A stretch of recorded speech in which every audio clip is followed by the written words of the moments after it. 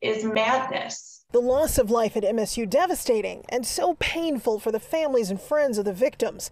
And of course, the people on campus fearing for their lives before the gunman was found dead. My youngest is a senior at Michigan State University and endured a terrifying evening of sheltering in place while an active shooter killed and injured her classmates. Advocates of gun safety reform and Democrats in Lansing galvanized by not one, but two recent mass shootings at schools in Michigan.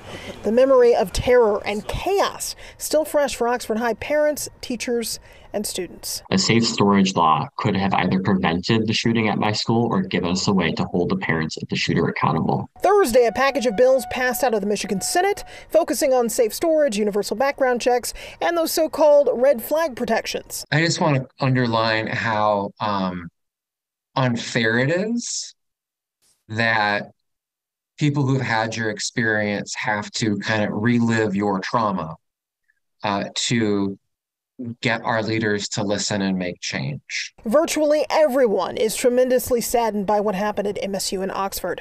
But not everyone is convinced the solutions currently being proposed in Michigan will help. I was a victim of gun violence years and years and years ago. I do not carry a gun. I appreciate the Second Amendment that gives me the right to do so. I do not want my Second Amendment rights infringed upon, and this is what I'm afraid of. The more rights you take away, situation by situation and circumstance by circumstance, you become victimized by your lack of rights.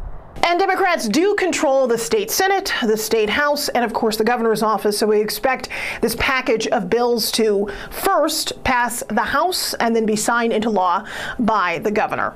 Hillary Golston, Fox 2 News.